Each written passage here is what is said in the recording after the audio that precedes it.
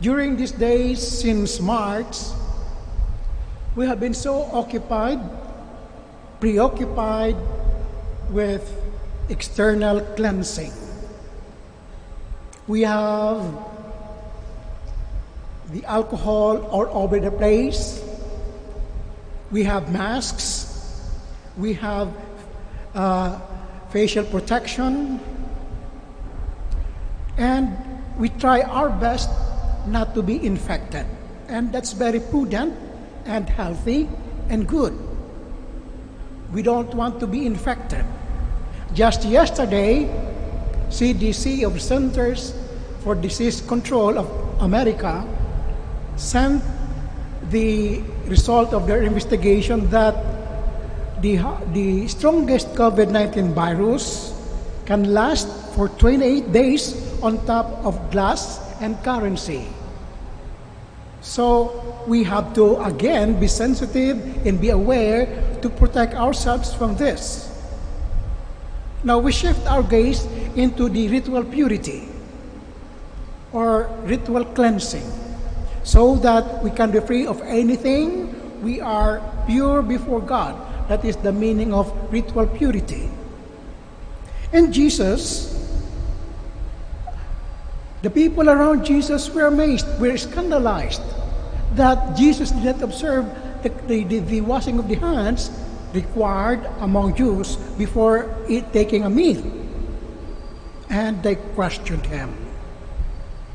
And to deepen the awareness of the hearers, Jesus said, if you want to be ritually pure, if you want to be free from anything that will affect your integrity, if you want to be safe, if you want to be really pure before God, do something beyond yourself. Give alms, meaning to say, think and act for the sake of the other. And the first reading, it says, faith doing love in faith. To be a Christian is not only a noun, it is a verb, it is an action word, an action that goes out beyond ourselves towards the other. That is the meaning of the readings for today. To be a Christian is not only to observe tremendously the ritual purity so that we can be free from God, but rather let this purification, that means being free from any self-interest, become the gateway for us to think and act for the sake of the other. Of course, we have to be aware and preoccupied that touching things that might be infectious will affect our inside. Of course, we have to be aware that we have to preserve ourselves to be healthy. But we go deep beyond that preoccupation on the surface. That is where true faith resides.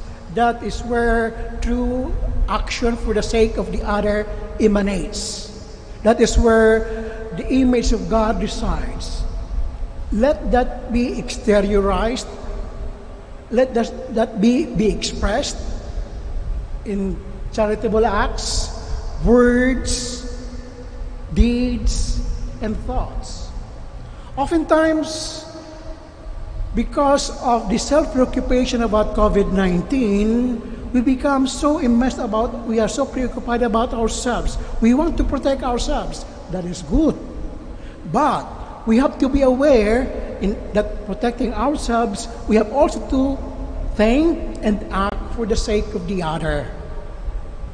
That is the meaning of the readings for today. Let our faith work through love.